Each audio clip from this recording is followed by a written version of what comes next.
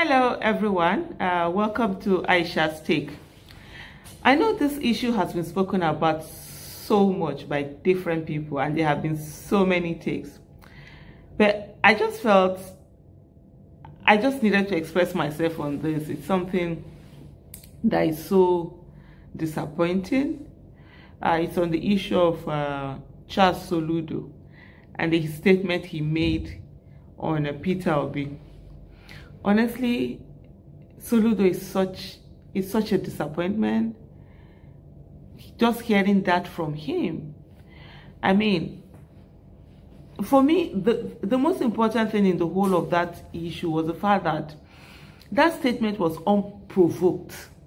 You know, there are certain things that you say, okay, the person was now speaking, there was something that provoked it or something. So I just don't get it.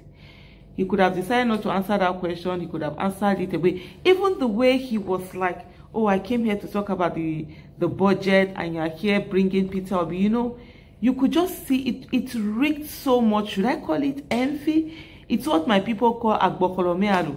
I just don't get it. And Hausa people call that hasada. Whether it's envy, whether it's jealousy, I don't get it. This is someone who is running for president. And it's from your state. And you know, there's, even if it's not the same party, sometimes there's that ownership. I don't know. Even if, and this is someone that during his campaign, he used this person very well. When you were talking about, oh, the good things that Apga had done, Peter Obi had done this, had done that, had done this, had done that, had done that. And then all of a sudden, you're coming out now to say that, oh, the investment, whatever, is next to nothing and all of that. And I just love the way citizens have really gone documenting and telling him, okay, let's do comparison. Today, the Nigerian Naira is next to nothing. So that means it's your fault because you were once CBN governor. And that was, it's almost with the CBN governor, his own tenure, and Emefiele. I think it's it's the same thing. Because after Soludo, was when Sanusi Lamido Sanusi came in as governor, and then we have Emefiele that is such a disaster in office right now.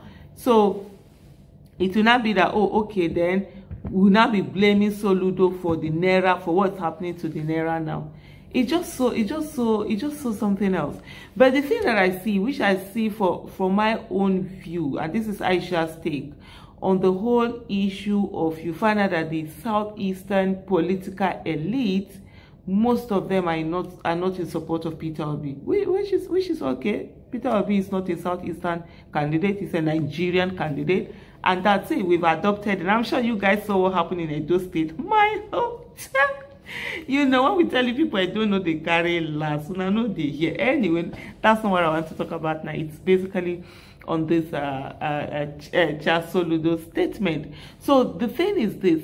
So my own take, Aisha's take on this is the fact that the political elite from the southeastern region feel that yes, power is going to come to the southeast, you know, later on, because at least it will be glaringly obvious that there's discrimination. And now, so they are biding their time, waiting for when the power comes, and then they will be the beneficiaries. So probably for people like Soludo and whatever, in the next eight years, when it gets to them, then they will not be the beneficiary. But now that they're saying this is not about the quota for the southeast or whatever, this is about a candidate who is competent, who happens to be from the southeast. And so they are not getting it. They are just all over the place and angry. And they are not even hiding their anger and envy and jealousy and whatever it is that you may call it. It's so glaring. And it's just something else. Because I don't understand why people feel that they have to be the one to do something. For me, anybody that I see that feels like he's the only one who can be there, or the one that should be, there are certain things that even if you're the one that should be, but you find out that, okay, well, it's not working out in your favor, but there's someone else that person can get there. Support the person, get the person there, let's get the job done. At the end of the day, the major thing should be who what's going to work best for Nigeria. But then most of these people really don't have the issue of Nigeria in their mind. All they care about is their own personal growth or personal gain and stuff like that, and they are not seeing it. I'm really glad that people are standing up. People are not just taking this lying down.